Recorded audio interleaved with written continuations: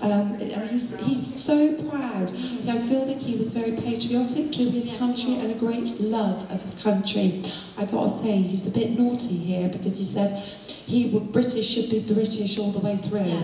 And he was very patriotic in how he would have been in that way, I've got to say.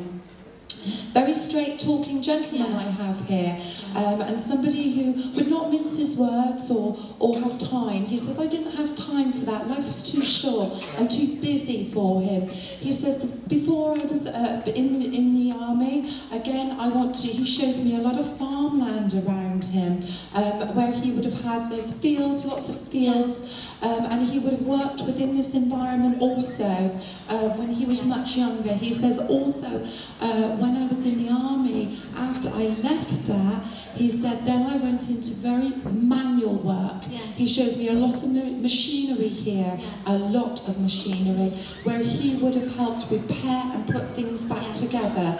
And again, I've got that real manual thing. He shows me his hands. They were working hands all his life. And I've got to say, he would have had the calluses here across his hands through the hard work he did, but he was never ever afraid of the hard work or what he went through.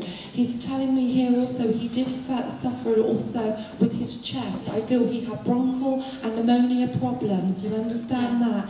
And this contributed again towards that time of the passing. It wasn't what took him over, it was part of. There was many different things in the end.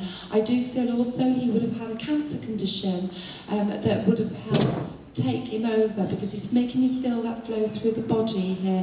He shows me he's suffered also with the tummy area. Would you understand that? Because he's taking me down to the tummy area and lower proportions of the male body, I want to say. And lots of things is what he's referring to. Again, I want to go with a gentleman who was happy throughout life. He wants to laugh here. And he says, I was very fortunate to have the family I had. Very loved and very protected within that family. He also takes me to a time where his family certainly came very much around him when he was, what I want to say, extremely ill, and gave him the support, is what he says. You were very much a joy to him, I've got to say. And again, it was the popping in and out that you did that would brighten his week, is what he's saying. Because even though he had, what I want to say, help from others, outside of the family, it was the family that kept everything there for him and held it all together. So he comes in to say, thank you for that love and that support that I received in my lifetime. And again, he says, you know, if you could just spread that love outwards to my family, the rest of my family, to thank them as well. Because he says, nothing's forgotten. You would understand also that some of the memories here that he is going on about, he's saying there has been pictures also recently brought forward of me, where people have been looking through photographs and bringing open the memories. And he's saying these are stored in a box. You would understand that. Okay, thank you. And again, like I said, so he's very, very pleased there that nothing of him has failed.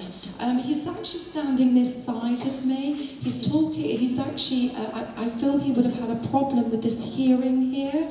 And because he's poking my ear then, it was almost like someone tugging my hair, and he's saying, I've got a problem with my hearing. But he said I had selective hearing. Yes.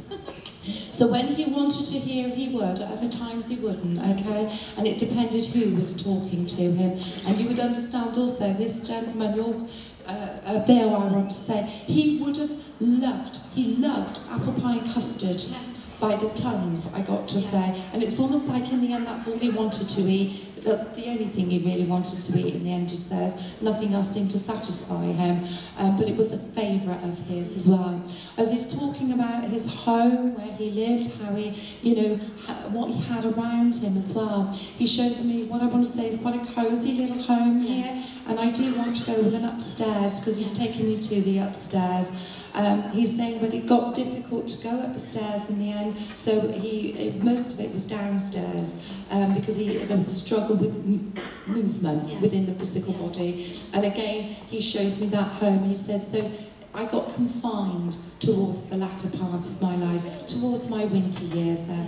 But in the main with him, I got to say he was a lovely, happy, carefree man throughout life, and very honoured and privileged to be within the family he had. He shows me also there was many, many times as a child that you and he would go off on very long walks together and share time together, is what he says. And these are part of the memories and things that he's taken with him to the spirit side. And he says, so you hold on to yours. And as he's talking about that, not just about memories, but things that you would have spoken about, shared and dreams, is what he said. And he wants you to hold on to things there, because I feel the way he's making me feel, you're letting those feelings slip away through life itself, you know, not through any particular reason. And he has walked beside you on many of the occasions where you've been very deep in thought, wondering in which direction to walk. He's looking upon your shirt that you're wearing, or your top, and he's saying he wasn't too sure whether to change that or not. You understand that, because he's been very much with you, checking things out, is what he said. Oh, don't worry, he says, I don't look at the physical, it's only a bright light. Okay, so again, he's just having a laugh there. But again, he was somebody with a sense of humour, and he loved to play jokes with family all the time. He said, if I couldn't have a joke with somebody, I was bored. Okay, so he did like that. And he cracked a lot of jokes as well. So he would have said, you know, he'd have found a joke from somewhere, and he says, very often I laughed at my own and everyone would go, okay. But again, like I said, that's who he was. That was part of his nature, I want to say there.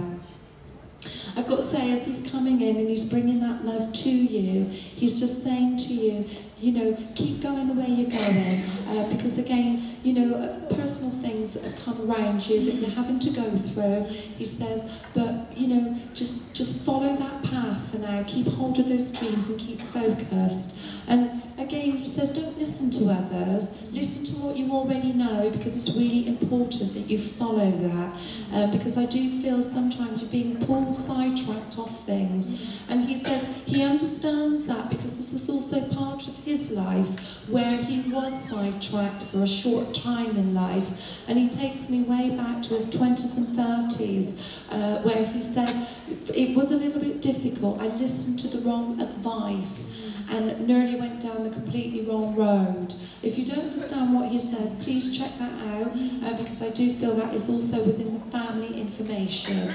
But again, I do feel on a little bit on a personal level there. So again, I want to just say thank you for sharing with us that love of your grandfather, I'm going to say. And just know again that he walks beside you. Thank you and God bless. Thank you.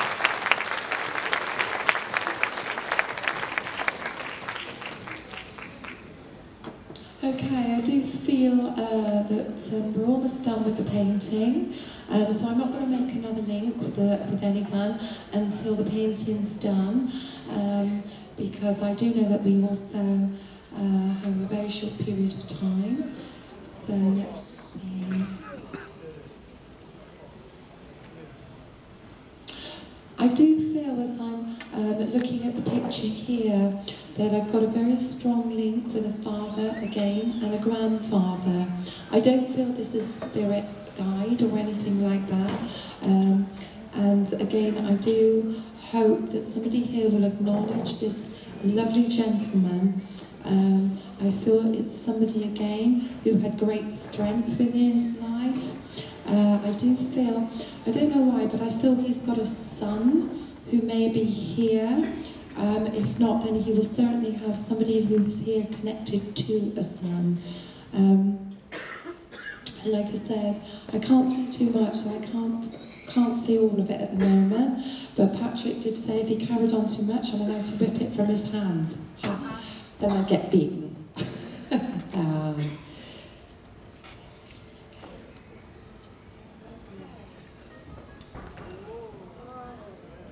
This here is the picture of the gentleman in question, and I do feel It's a very odd feeling when I work with Patrick in the painting, because the painting pulls me. I allow the energy of the painting to take me where it needs to go.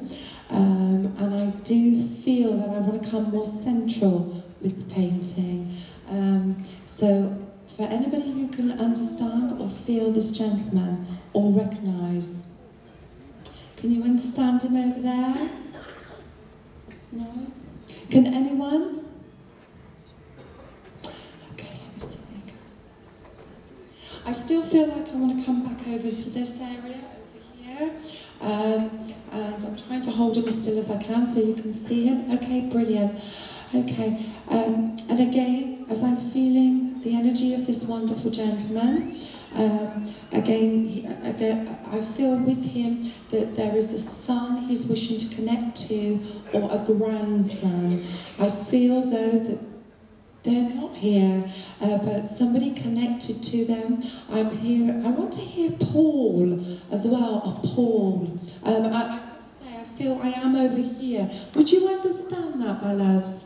Because I do want to. It's like the painting takes me. I don't take the painting, and I feel this is the connection here. You would understand that. Would you? And you would understand the look of the picture at the moment. Okay, but I'm definitely hearing Paul with this. Yeah, he was his, there is like a son. Right, okay. And you would understand that Paul's not here, but you're okay, lovely. And because I do feel this picture belongs to you and your family. And again, what I feel with this is I'm holding this picture. Like I said, the picture always pulls me. I don't let it guides me to where it needs to go. And I would say with this lovely gentleman that before he left the earth, I've got to say he took on the responsibility very seriously as a father and as a husband, and for him it made his life complete. It wasn't something he did very lightly, and I do feel that the wealth of love that he left behind is almost like a legacy. You understand that? I do feel also that there is still a lot of sadness connected to this man's passing. He shows me also it wasn't very long ago, and I'm not sure. He's talking about the length of time here. And I'm feeling with that length of time, I don't want to go any more than about 2 years with the passing or the feeling. Would you understand that? If I'm out, then that's my thing, not his. But again, like I said, it's the love that I'm feeling here from this gentleman. You would understand also, as I'm talking about Paul, that Paul has been going through, what I want to say, a few ups and downs here. And then again, I want to say on a very personal level, where things have become quite difficult. You understand that? And he's finding it quite a struggle. And this lovely gentleman, his father, I'm going to say, because he doesn't want to be called stepdad, he wants to say dad, okay, is very much with him at this moment in time. And he says the only way I could prove myself was for Paul to see me. So this is why he connected with Patrick and brought the love and the energy. He says because Paul would have laughed his head off thinking that I'm on the other side chatting, and he says, but I've had to prove it through picture. You understand? My brother can't understand why he never comes to him, why at all. Yeah, well he has. Really, absolutely over. Yeah, well he's come through in picture form, okay my darling? This is your picture to take home. Thank you so much. And what I would like to do now is to say thank you to Patrick, to his wonderful inspirers, as always. And I would just like to say thank you to all of you for your wonderful love and energy. I'd like to say just enjoy your evening and just have lots of fun the weekend. God bless. Bye-bye.